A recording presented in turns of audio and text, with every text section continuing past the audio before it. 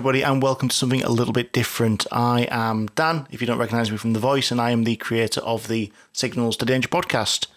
I haven't done many videos yet, and this is a little bit of a new thing for me, so I hope you enjoy it. It's the first one in my series I'm calling Signals Explains, and the aim is I hope to unpick some of the details of the railway and the safety features in more detail than I probably can in the podcast, and give people a bit of a good background and grounding in some of these matters. Anyway, this time we're going to start off with a relatively simple subject, level crossings, and with the power of just my engaging personality and some very rudimentary animation skills I'm picking up as I'm going along, I'm hoping we can have a look at how people get across our railway lines safely.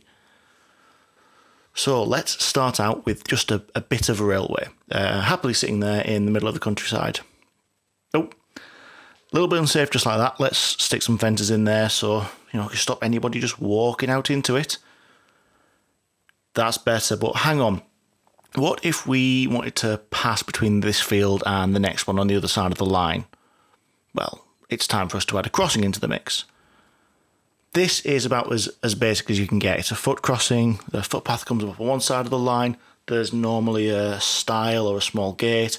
You climb over, you walk over the boarding, over the track itself after you look both ways very carefully and cross the line on foot. Now, clearly they're not just left footpath or track. That there is some safety precautions in place, and simply the basic one is signage. But that's great if you just want to get a man or a man and his dog across the line. What if you wanted to get something a little bit more substantial over there? So, say, a car or a herd of sheep. Well, let's have a look at this. This is your very, very bare bones level crossing, the user worked crossing. Normally these are a pair of gates and the footway, the boardway across the lines itself. And that allows people to get themselves and the vehicles and the sheep and the cows, etc., from one field on one side of the line to another field on the other side of the line. Pedestrians, now, as they're crossing user work crossings, they can look left and right, and that gives them enough of a guide as to whether or not it's safe to cross. But if you are taking 30 unruly sheep over there, or a combine harvester in a trailer, it could take a little bit more time than that to get over the line. So it's time for us to stick another safety feature in there, the telephone. If you want to cross this line with one of those slower pieces of equipment or a slower group of animals, you need to phone up the signaller and make sure that it is actually safe for you to cross, that you're not just going to get a train coming upon you without you expecting it. You need more time, so you need to make sure it's safe for you.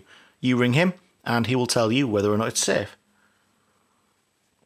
All this is great for loads of situations, but if we were to take this very basic crossing and put it in a place where the line speed is really high, or where there's a curve where you can't really see enough down the track, then it's not quite going to cut it in terms of safety. So we have yet another safety feature that we can slap in there. A little traffic light. This is the answer. It turns a user-worked crossing into an MWL, or a miniature warning light crossing. When the line is clear, that light is green. When the line's not clear, that light is red. If it's red, don't cross. Dead easy. All of these options are really good and they work quite well on these lower use tracks and trails, but what if we wanted to scale things up to a real road?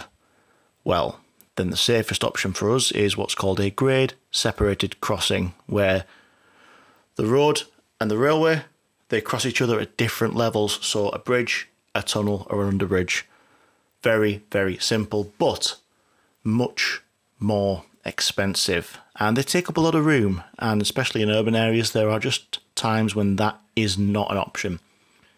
So that leaves us with plenty of situations where a crossing is a valid option. So let's go back to our little bit of railway. We can probably leave the fences out this time. We know that they're there. And let's replace our track with a road. The foot track, not the railway track. The railway track's going to stay a railway track. Back in the good old days, the roads were protected by gates. Literally wooden gates. these were operated by signalmen from the adjacent box or by other railway staff, and they are known now as an MG crossing, or manual gates.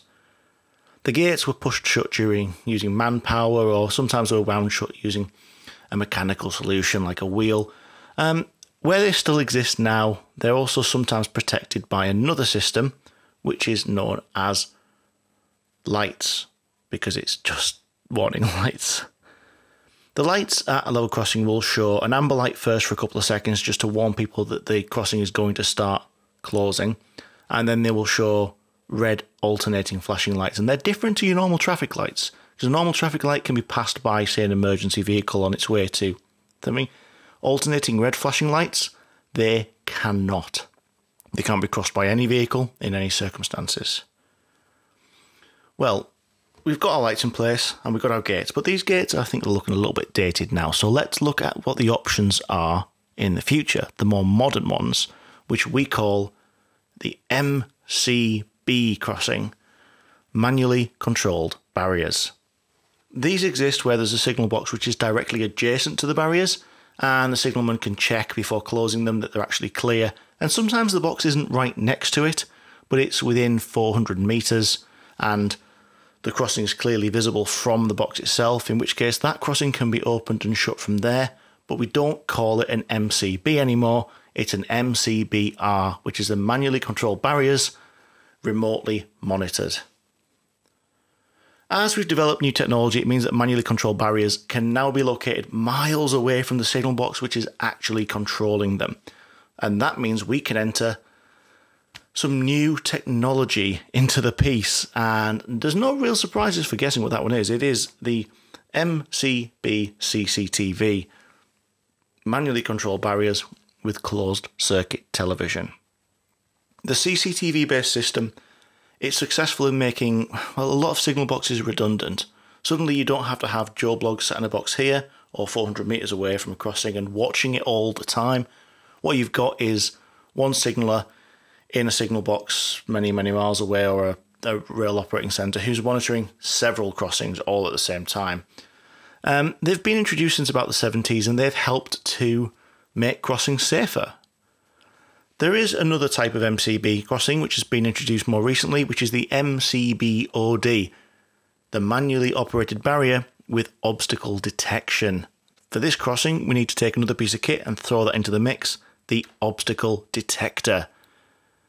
This development takes the manually controlled concept, and it's, well, in that concept, the signaller will press the button to close the barriers, watch the barriers close, and make sure the crossing is actually clear before he releases the protecting signals. But that's rearranged slightly in the MCBOD. The signal will trigger the barriers to close, but the release of the signals is controlled by the obstacle detection system. If that detects obstacles on the crossing, so cars, pedestrians, the errant cardboard box, it will not release the signals.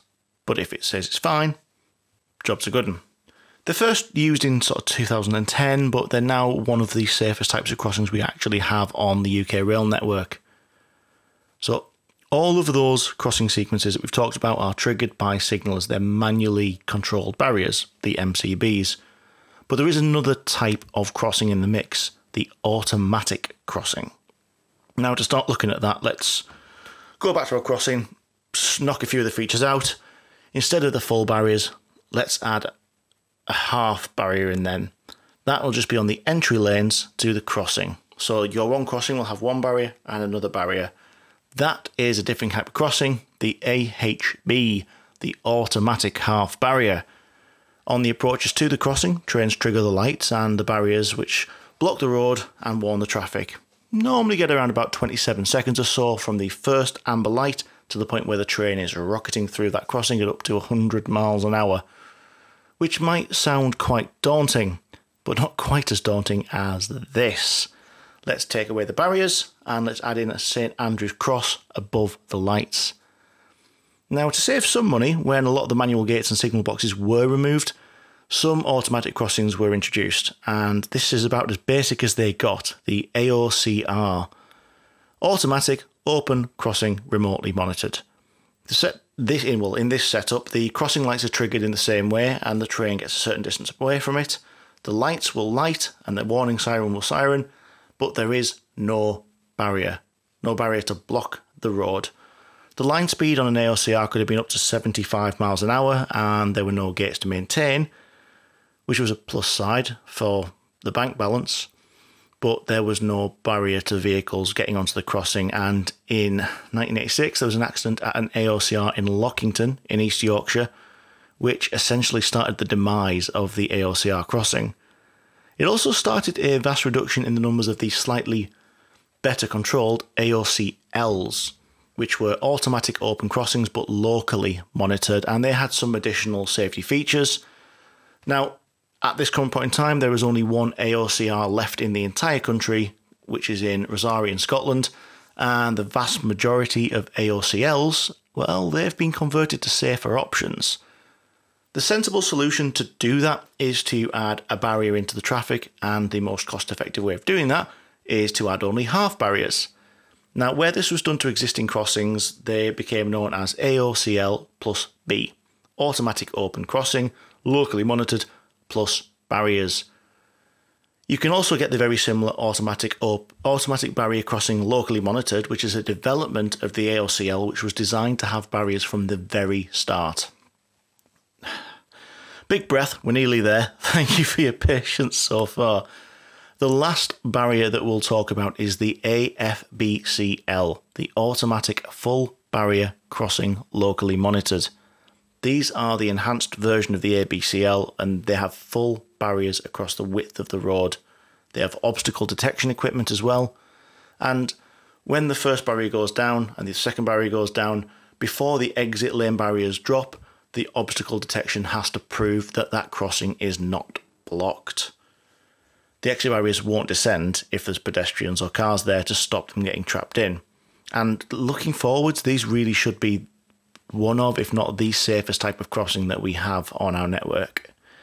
In any case, that was a rather breathless, quick rundown of all the types of level crossings out there. I've probably missed one or two. Hey, hit me in the comments if I have.